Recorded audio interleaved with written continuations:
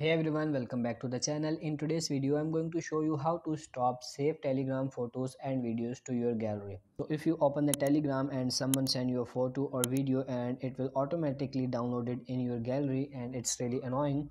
So you want to stop it. You don't want to auto save in your gallery. So how you can do this? So first of all, just open any random chat like this and then tap on these three dots. You will see these options.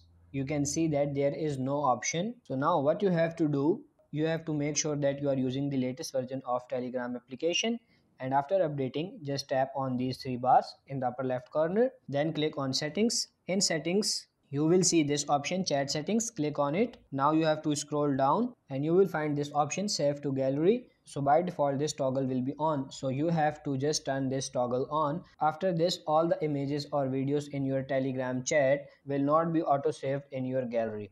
So that's it for this video. I hope this video was helpful. If it is, like this video and subscribe to the channel. Thank you.